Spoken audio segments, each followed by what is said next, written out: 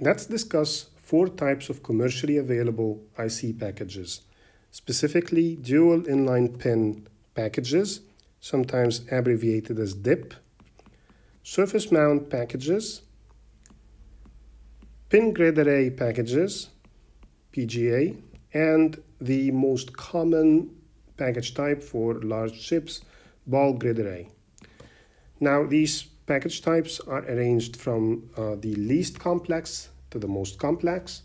Complexity usually correlates with the number of available pins, so that BGAs have a lot more available pins than DIP packages.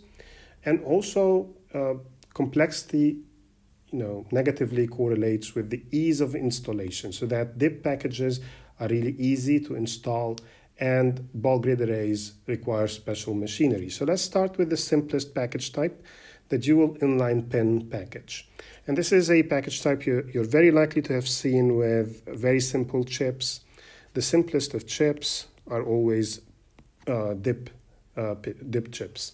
So in dual inline pins, you have pins arranged in 2 lines on either side of the package. And so they are on the perimeter and usually on only the longer dimension of the rectangle of the package. And the pins, they do something very specific. They come out of the package and then they take a very sharp angle, usually a right angle, and then they go down. And so this helps with installing these pins, with installing these packages or these ICs in systems. When we talk about installing chips, we talk about integrating them on printed circuit boards or PCBs. We'll talk more about PCBs in the coming video, but PCBs are the platform or the substrate on which components are integrated with each other to form a larger system. So they can contain multiple chips or multiple passive components to form a larger system. And so with DIP packages, installation is really easy. What happens is you dig holes through the PCB, and then you just plug in the chip by pushing it into these holes. Now you need to create electrical connections, and you also need to create a mechanical bond between the chip and the PCB. And this is really easy to do because all you have to do is you have to solder the bottom of the pins that protrudes out of the PCB. You can also do it on the top. But this is really easy. And it's so easy actually that it is usually done manually using just a soldering iron, and you can do it just in a home environment. Again, normally commercial assemblies of PCBs and components is done in a controlled environment. It doesn't really have to be classified clean rooms, but it is usually relatively clean and contains good air conditioning. But if you're doing this as a hobbyist, you can actually do it at home and the results will be fairly good.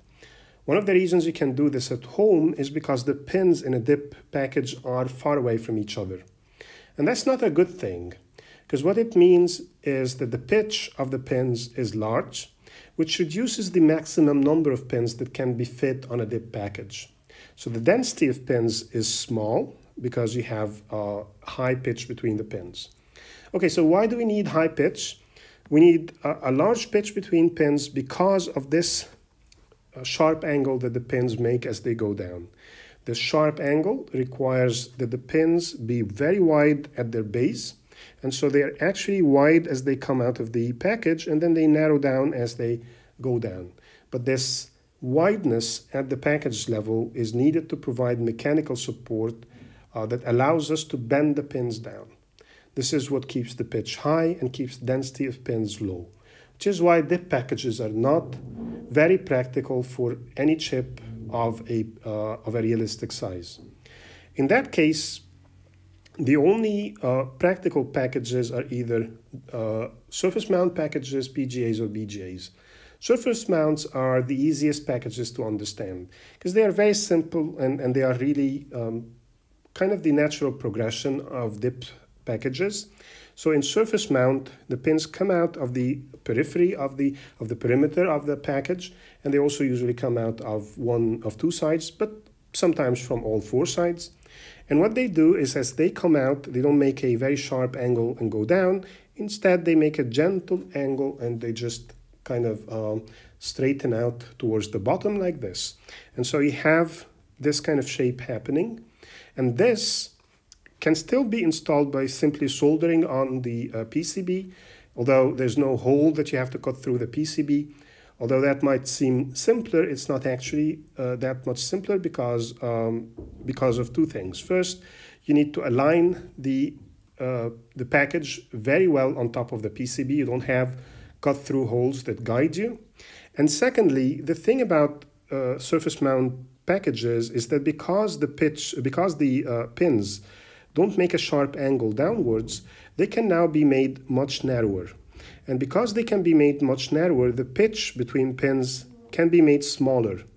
And because the pitch can be made smaller, the density of pins can be made larger.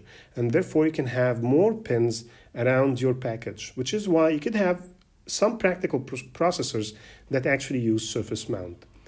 The problem or the cost of the price that you pay for this is that installing surface mount chips is not as easy as installing dip chips. So I said that dip chips can usually be installed by amateurs using a manual setup. Experts can install surface mount chips manually, but amateurs or beginners will have a very hard time doing so. And any practical way in which surface mount chips are installed has to be automated, just simply because the pins are really close to each other. And therefore, the tracks on the PCB will also be close to each other. And it will be very easy to create an unintended short between these pins if you try to install it manually. Now, with very large chips, especially those that contain microprocessors, the perimeter of the die is not large enough to accommodate all the pins that we need, even with surface mount technique. So in such case, what we end up having to do is we have to use the bottom of the package to contain the pins. In that case, you're opening a two-dimensional space for yourself, and you allow yourself to have a lot more pins than you would have on the perimeter alone. So the simplest way of doing this, the most obvious way, is to do a pin grid array, PGA, in which case you have an array of pins. In this case, it's a square array of pins. You can see the side view here and the bottom view here. Now, these pins are this pin grid array chip. Is going to be installed on top of a PCB, but it usually needs a special mount into which it plugs in, and then that mount will route the pins to the correct copper tracks. The ultimate kind of package is the ball grid array package. This allows even more density than pin grid array packages. And you can see here the bottom view and the side view or the elevation of a ball grid array chip. Again, it uses the bottom of the package for pins. So the pins in this case are not actual pins, they're actually solder balls. So what you see here, these are solder balls. This is the soldering material that you would use yourself to attach the chip to the PCB. So you would use some soldering material here. This is already included on the bottom of the ball grid array chip, and it's of course in solid form, so it's included in solid form. What this requires is a very special installation techniques so that the chip can be properly mounted on the PCB. This installation technique is highly involved and cannot be done manually at all. In fact, it requires a clean environment, relatively clean, of course, not like an environment used for photolithography, but it needs a controlled environment and automated processes so that it can be mounted properly. The mounting technique is most often used to install ball grid arrays is called flip chip, and we can see the steps involved in flip chip installation here. So in the first step, we see the bottom view and the side view of the finished chip, and the blue rectangles that you see here are the bonding pads of the chip. So the bonding pads are actually protruding out of the package, which is really strange. And then you cover these bonding pads with solder balls, basically. And so these solder balls are solid. And then this is the PCB, and these are the conductive tracks on the PCB. You have to flip the chip so that it is on top of the PCB, and the solder balls have to align perfectly with the copper tracks of the PCB, which is why you need machines to help you in this alignment. And then we use heating. And when you heat this whole setup, the solder balls will melt. When they melt, they create a contact between the metal bonding pads on the chip and the copper tracks on the PCB. The amount of heating, the temperature to which we heat, and the amount of time we leave the setup in heat has to be controlled so that the solder balls melt and create a contact, a solid enough contact, both electrically and mechanically between the two metal layers. But it cannot be uncontrolled, because otherwise the solder balls might melt too much and create shorts between adjacent pins.